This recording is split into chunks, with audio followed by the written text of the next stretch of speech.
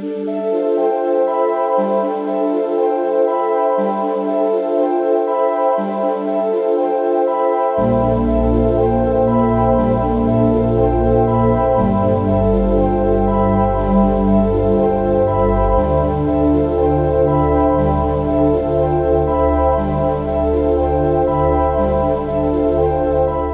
everyone, welcome back. I'm Erin, and I hope you are feeling fresh as a daisy because that's where I'm going with my September bullet journal setup. In case you can't tell from my accent, I'm Australian, and here in Australia, September means the beginning of spring, which means jacaranda season is coming, which is a super beautiful thing in my city of Brisbane. It also means that hay fever season is upon us, which is great when you're midway through a pandemic. It also means that bushfire season is starting, which is not so much fun. As you may recall from last year, bushfire season kind of took a toll on us. And it's also the beginning of exam season for the university students, so September means a lot of things. I wanted to keep things simple for September. I feel like I say that every month, but at the same time, I guess I felt like tapping into the creative juices a little. I've been getting super into alcohol ink and a little bit into watercolor and stuff while we've been not at work so much. So I kind of leaned into the arty thing here and sort of away from my lazy bits of paper that are my go-to, and went for something a little bit more in line with my beginning of the year setup for my bullet journal, and I've gone for these little daisy patterns. These dudes are so easy to draw. At this point, I hadn't decided completely on which of these yellow pens I was going to use. They're all Faber-Castell Pitt Artist pens, and I ended up going with, of the three of them, the most medium yellow, because the lighter one was a little bit too fluoro, the darker one was a little bit too Gudetama egg yolk for my liking, so that's what we've ended up with. And then I've got this pastel blue Pitt brush pen as well. I started out with the pens first, and then went back in with the Sharpie pen to outline everything, and then decided that wasn't the most efficient way to do this. So I changed the order around for, I think, every other flower that I draw in this layout for the rest of September. The way these flowers work is you just draw yourself an oblongy ovally shape. You pick a random spot in it to be the center of the flower, preferably not actually in the middle of the oblongy that you drew, although sometimes it's okay, but not for all of them.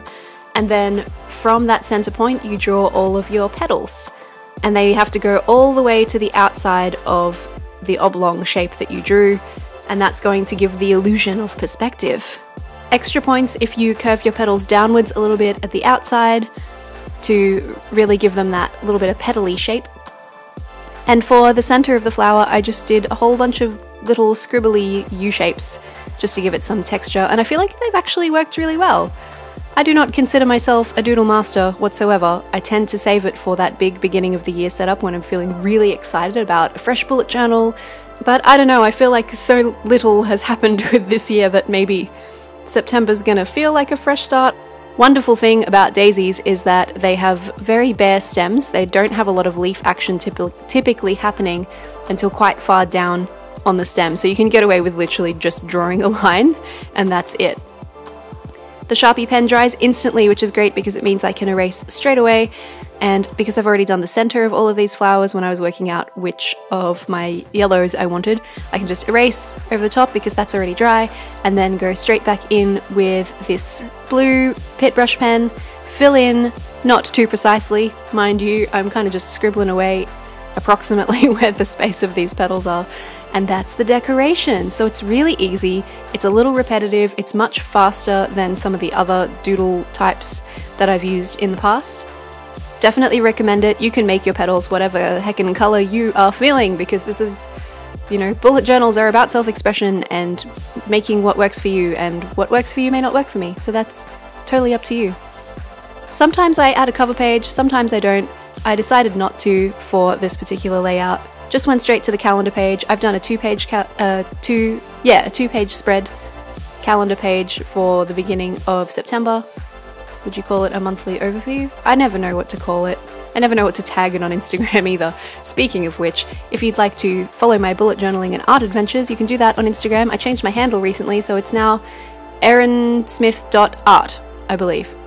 Yeah, that's the one. I'll put it on the screen so you don't have to trust me on that. You might notice as we go through the layout that I get more confident with my flowers, and you will too. Trust yourself. You can do this. One trick I found really works is to draw the entire petal. Even if you've already got a line that would be the outside border of the petal, fill it in anyway, and that's really going to give you that nice defined shape. I didn't do it all the time, but when I did, I feel like it made the difference. Guess what, guys? I didn't mess up my calendar layout this time. I've actually got the right number of days for the month. September is a 30-day month, which means that, you know, I didn't accidentally lop off the 31st like I did for August. You know what? I didn't end up using my bullet journal all that much through August anyway, which is odd because I had some stuff going on. Like, I wasn't in my house all the time like I have been for other months out of this year. But it's just nice to know that the dates are going to line up, because they don't always. We all make mistakes. I was digging the blue and yellow theme. I wasn't sure if I was just going to stick to those two colours or not, but I've decided that that is the go for September. Very sort of springtime, makes me think of idyllic kitchens in storybooks when I was a kid, so that's always nice.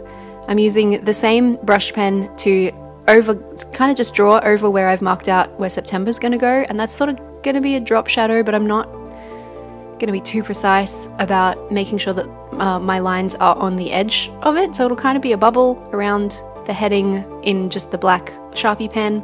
And I've used the same yellow that I'm going to continue to use throughout the rest of the layout on the day of the week headings over the top of the boxes here, so I know which day is which. I, as always, like to start my week on a Monday because many things happen typically on my weekends as opposed to my weekdays, so I just find it's easier to have them next to each other rather than split.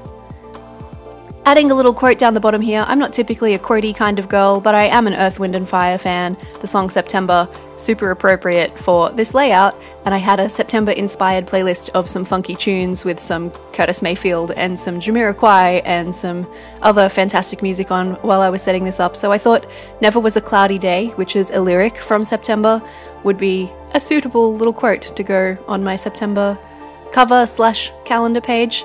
Let me know what your favourite song is going into September. It doesn't have to be anything to do with September, just a song that you associate with September or that you're just really excited about right now.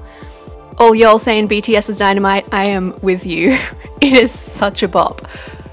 Moving on to the exact same layout as I always have. Well, I guess it's my new normal layout. How often are we going to say new normal about this year? A whole lot more, probably.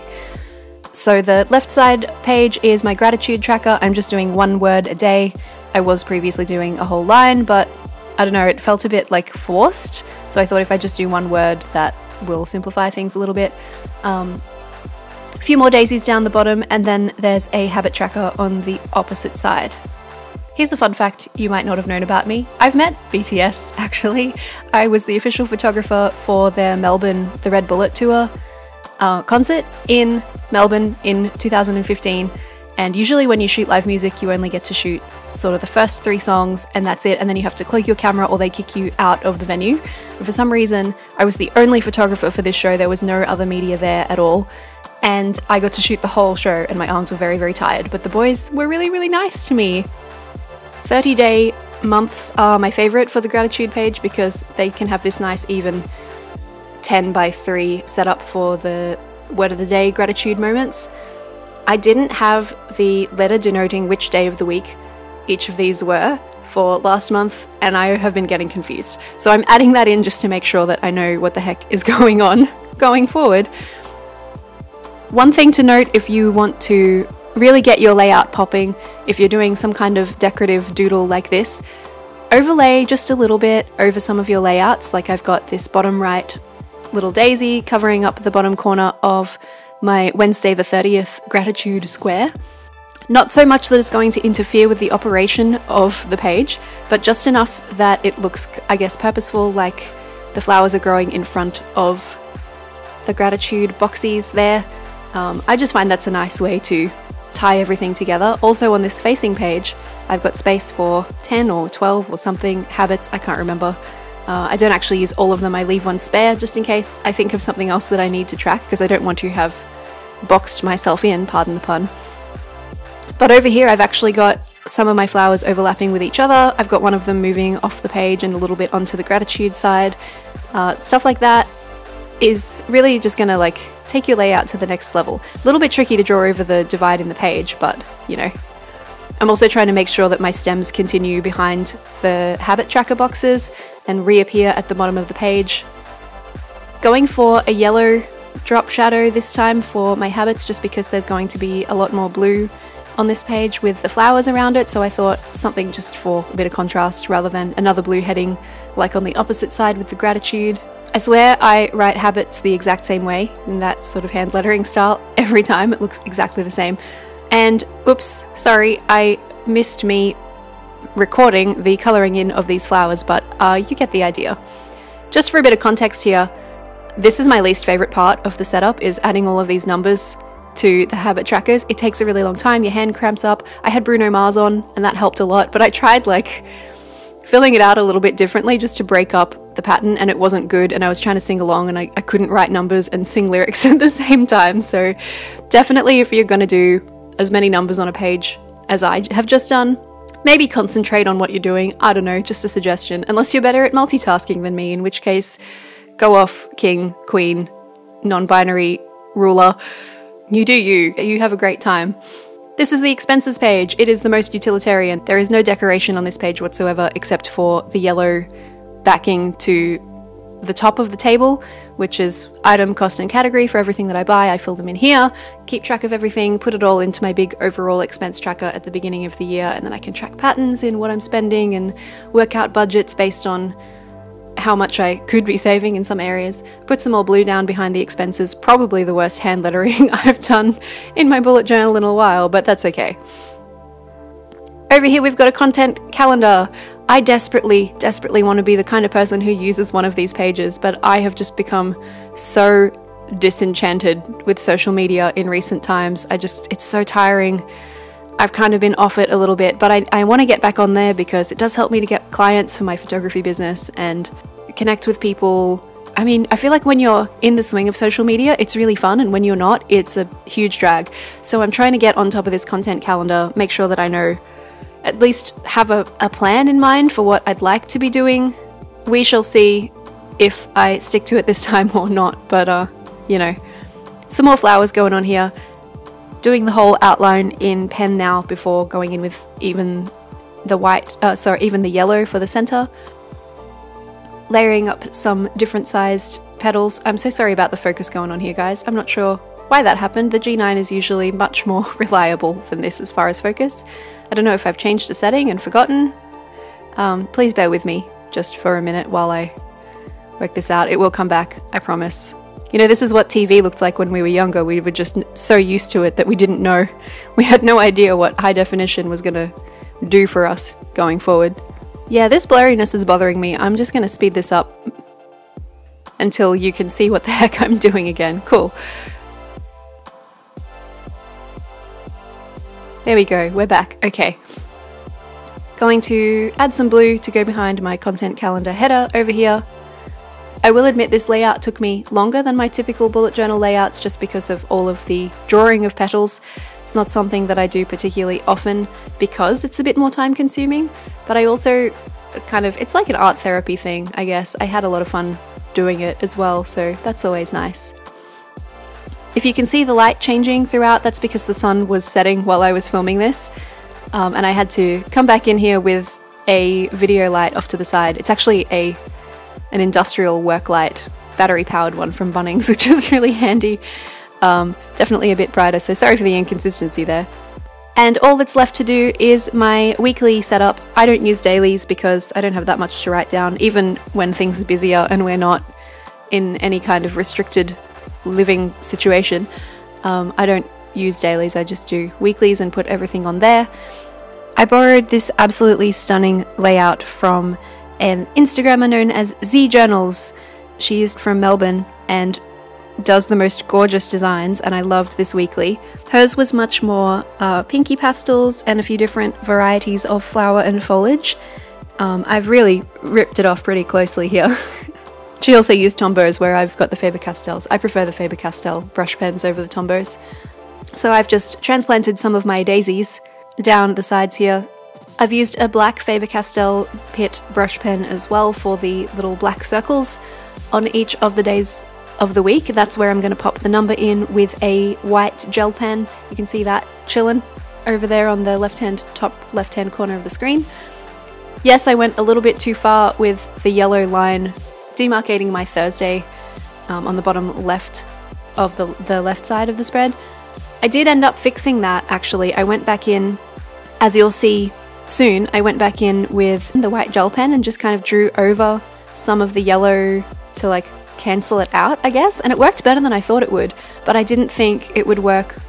I didn't think the brush pen would stick to it after, so I didn't bother doing the flower. But then later on, off camera, I went over the bit of the flower where I've gone a bit too crazy with the yellow, and it actually did a really good job, even when I got the brush pen back in over top of it, so that's good to know.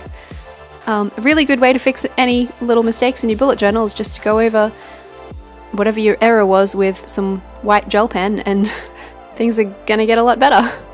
No one need ever know, because nobody looks as closely as we do at our own stuff.